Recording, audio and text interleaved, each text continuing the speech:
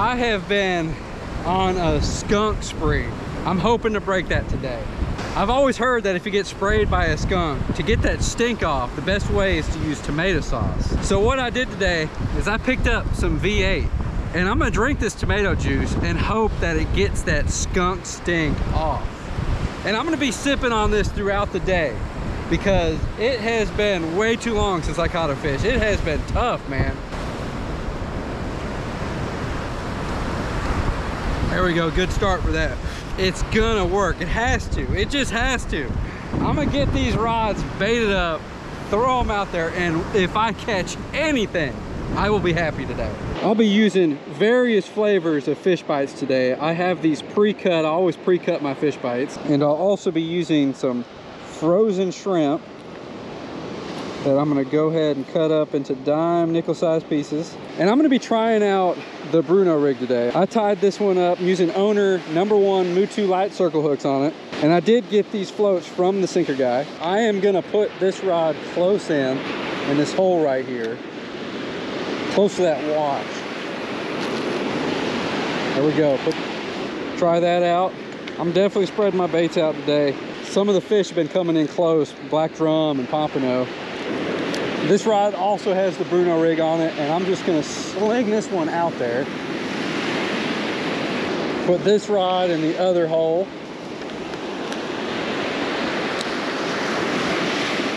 And then I'm gonna launch this one out, but not as far as the other one. I'm gonna try to get it closer to that sandbar. Just like right where the waves are coming up at. There we go.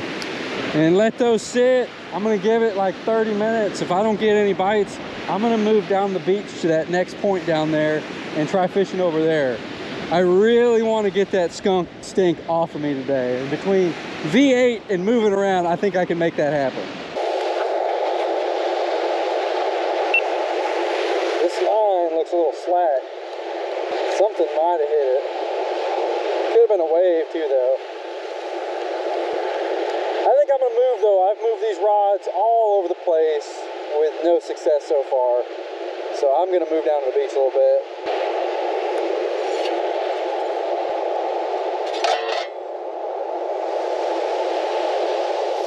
And I'm literally just moving down to this next point. Sometimes that's all it takes, just moving down a little bit to the beach. There could be a food source here that I'm unaware of, and they're munching on it right now. Didn't get a single bite at the second spot. Gave it like 30 minutes, and then I decided to move again to a third location. Just finished getting set up, figured I'd drink some more V8, keep getting that skunk stink off.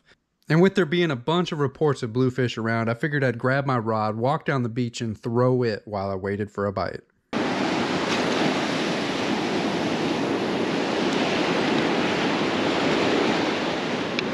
Oh man, is that a fish? It's a fish! No way!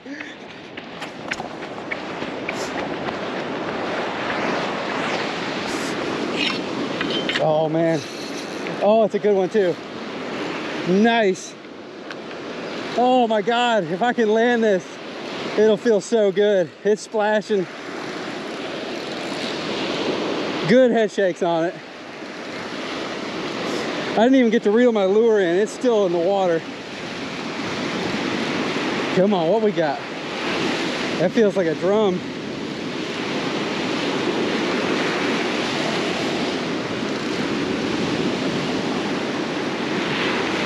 Holy crap. That is the biggest pompano I've ever seen. Oh my God. Dude.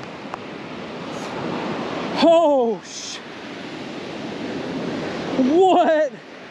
I don't even know what to say. Oh my God. That is a tank pompano. Whoa. That is easily my biggest pompano. That's a PB for sure. I haven't even measured it yet. But I thought it was a drum. He was splashing. Strong head shakes. Good pulls on him. And he went for a green pill float. I was trying small pill floats today. Got this from DS Custom Tackle and a green shrimp fish bite. And these are #1 owner Mutu light circle hooks. And there was no way that fish was getting off. Let me go measure this tank real quick. All right, on the zero, 18 to the fork, pompano. Massive. 18 to the fork. Oh my God. Beat my PB by 2 inches. That thing is fat. It just feels so good to finally break that skunk and break it with this. I'm gonna go chug some more of that V8, throw this rod back out behind that bar and see if there's any more of these big studly pomps cruising. All right, I'm putting this rod in the exact spot, obviously. Just right behind the sandbar. All right, I'm moving this rod. I'm too pumped up, man. I just feel like that's where they're gonna be. I mean, if there's a studly stud cruising there, there's gotta be more, man.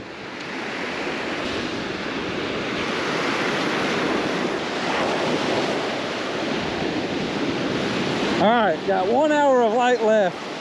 What can we make happen? I can tell you what, I am not moving spots after catching that stud though. Not happening. I am staying right here.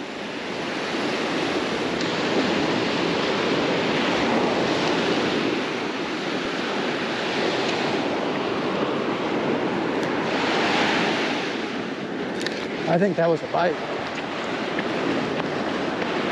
Yeah, that's a bite. That's a bite. That's not a wave.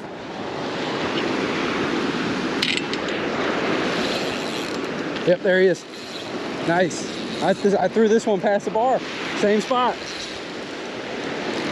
Good shakes on him. It's probably another pomp. Feels like another good one too. He's out there splashing again. Nice, man. It's turning on. That's what I like. That is what I like. This is a good fish though. It is not wanting to come over that bar.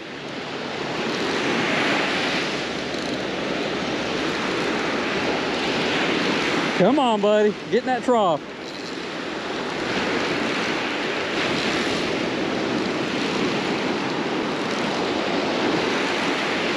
All right, he's right here. He's right here. Can't see what it is yet. Come on. Come on. I see silver. Nope, nope, that's not a pond. That's a red. It looks like a slot red too.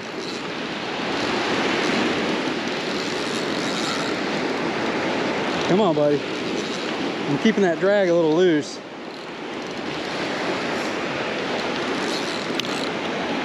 There we go. That wave, I got him. He's mine now. Nice. Beautiful red right there. Look at that guy. Got a little bit of blue tail left. And he went for the purple and white float with an orange crab fish bite. We get a measurement on him. All right, yeah, he's over slot. If I pinch that tail, it's gonna be past 28. I don't really want to keep one redfish anyways. Turning out to be a good evening out here. I moved 3 times to get to this spot. Sometimes that's just what it takes to find those fish. Gonna put this beautiful fish back. All right, I pulled my pants up so I can get it in the water a little bit. I like getting them in past the breakers. Well, my pants fell down, that's it. Yeah, I'm wet. Nothing I can do. Kicked off good too. Well, I ended up getting soaking wet, but it's worth it catching those fish. And I like making sure I get them in the deep water, not throw them right in the swirling breakers in the shallow sand. I like making sure I get a good release on them. Oh, I'm gonna get cold. It is gonna happen. My legs are already cold. Let's get this back out, man. I think that's the spot, just right past the bar. I'll do my best to show where I'm throwing it.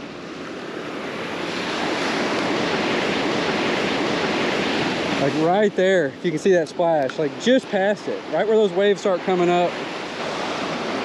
I'm gonna go ahead and reel this one in, do a bait check and move it. It's way out there.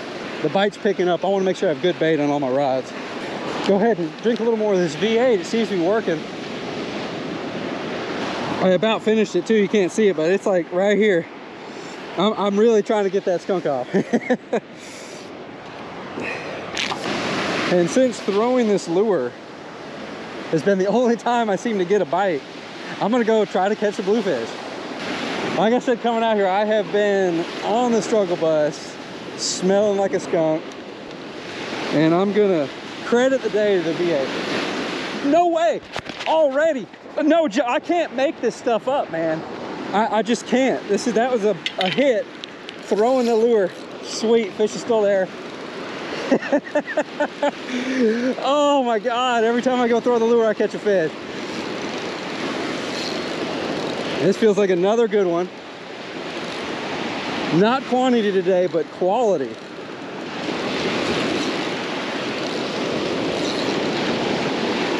And I just threw this one back out. Just lobbed it back out there. Not as many head shakes on it, so not sure what it is. Come on, what we got? What we got? And it's another pump. Or no, that's a black drum. Little puppy drum, sweet. He went for a orange crab fish bite tip with shrimp.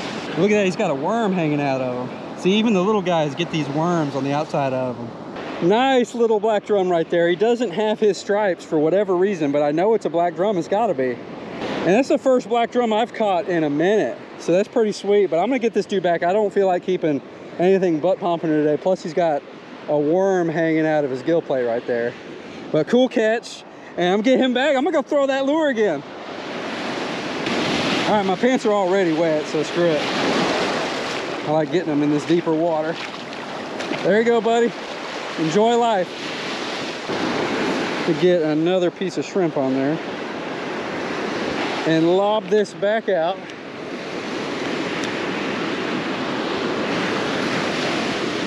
Not far at all. There we go.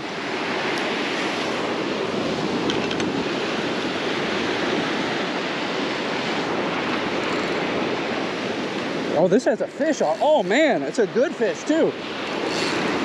I thought that looked like a fish. What is this? Is big. This is a big fish right here. Yeah, head shakes. That's what I'm talking about. That don't feel like no stingray.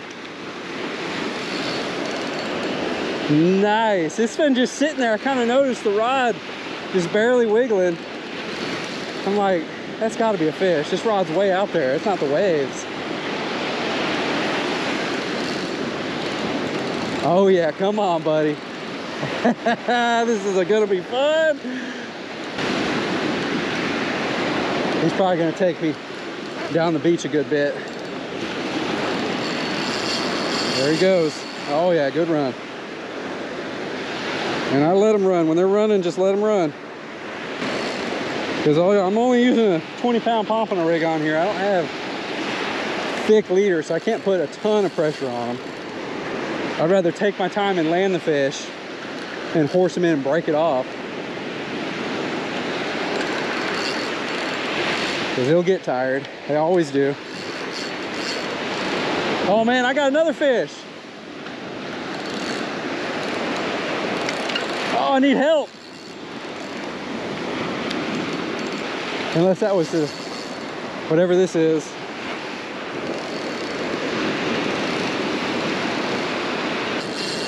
Oh, he's on the bar now. Yeah, there's definitely a fish on here. Let me set the hook so I can at least keep him on.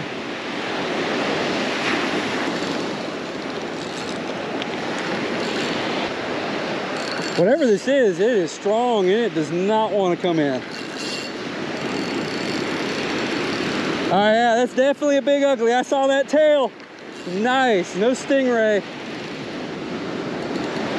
Unless it's just a monster red. Come on, buddy, get in that trough and just give into it.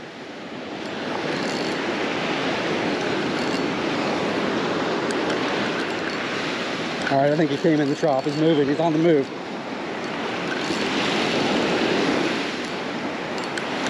Yeah, he's definitely close.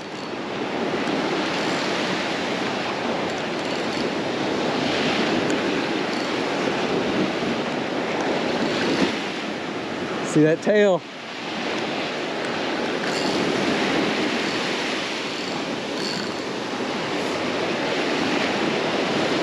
Can't tell if it's a red or a black drum yet. You know what? I think it's a red. I think it's a big red. Show me that dot.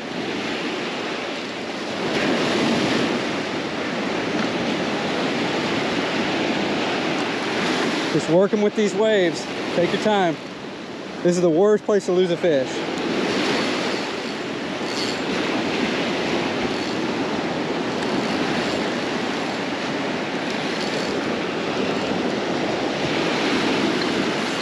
Come on, one more good wave will do it. Yeah, that's a massive red is what that is. He's got a nasty injury too. Oh, this is gonna be hard to do by myself. Come on, come on. A little more.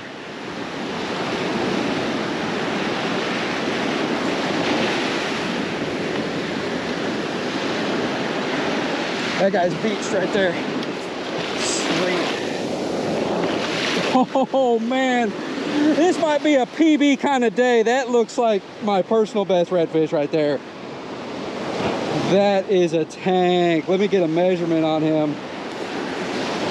And he went for the Bruno rig, orange float with an orange crabfish bite. And this did have shrimp on it. Oh my gosh. That red weighs a lot. And owner one, Mutu light circle hook. You don't need big hooks to catch big fish. And it didn't, barely straightened out. I mean, that was a big fish and I was yanking him up the beach, but never failed. And you can see he got hurt. No telling what happened to him. That wasn't for me. I'm gonna hurry up and measure this dude. All right. Oh yeah, he's bigger than the tape. Beautiful red right there. I gotta hug him. I'm not long arming this guy at all. I'm just giving him a nice hug. He's about 37, 38 inch. New PB, definitely my biggest. This guy's heavy. Awesome fight. Ended up being an excellent day out here. I'm gonna put this dude back. All right, come on, buddy. I'm just gonna get in there with you, screw it. You deserve a good release. Kicked off nice. Back out there. All right, this rod was going off during the fight. All right, there's nothing on there. Oh, I'm exhausted. Oh, and I'm cold.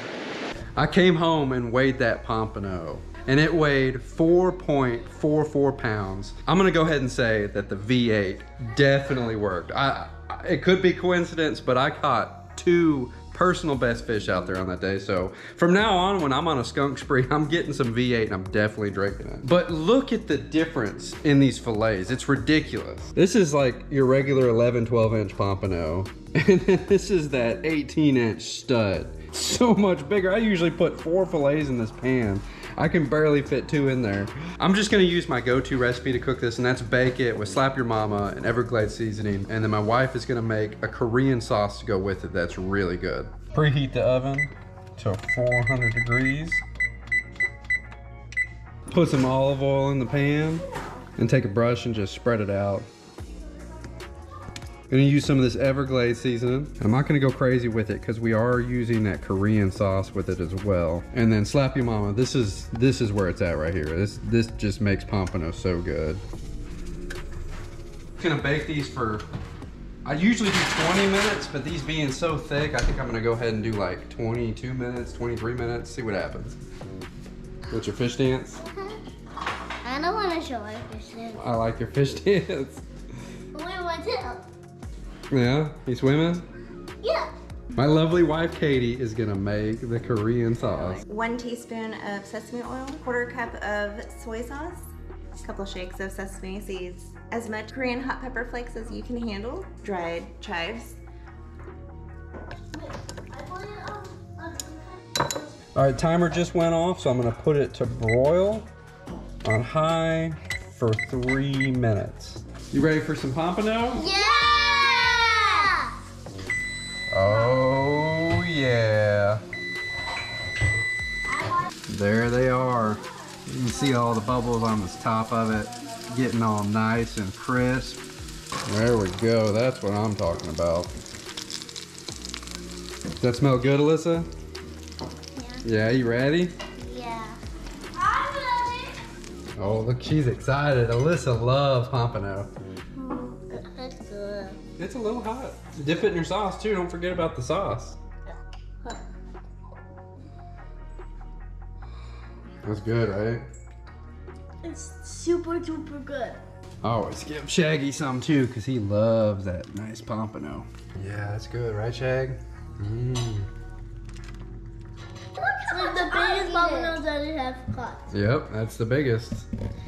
So big that this one fish is gonna feed all of us. Now this is lunch, it's not dinner, but it'd be enough for dinner too. Usually we eat 2 pompano between the whole family, sometimes even 3 pompano. Yeah, see, Katie gets it on there. Let me know if you think it tastes better than a regular pompano or worse. When I was, well, yeah, when I was filleting it, there's a lot of fat on the knife, so I bet it's really good. Got 10 times or 11, 20, 30, 40. Yeah. But I was curious because like some fish like redfish and black drum, when they get bigger, the meat quality is not as good. And I was just wondering if it'd be the same for pompano. I've never had one this big. I'm gonna give it a try too. I'm curious, man. Little dip. I'm done. I'm done. Oh man. Dad, I'm full. It's like extra rich. Take that regular pompano flavor and just make it more buttery and rich. It tastes amazing. It might taste better than the small fish. The meat's not tough like you would with like a drum. The meat gets tougher and just not as good, but man, this is like, it's like it gets better with age. I don't know. Well, we're gonna eat this monster pomp. Hope you all enjoyed this video, and until next time, take care and tight lines. I'm done. Zeroed out. Let's measure this monster.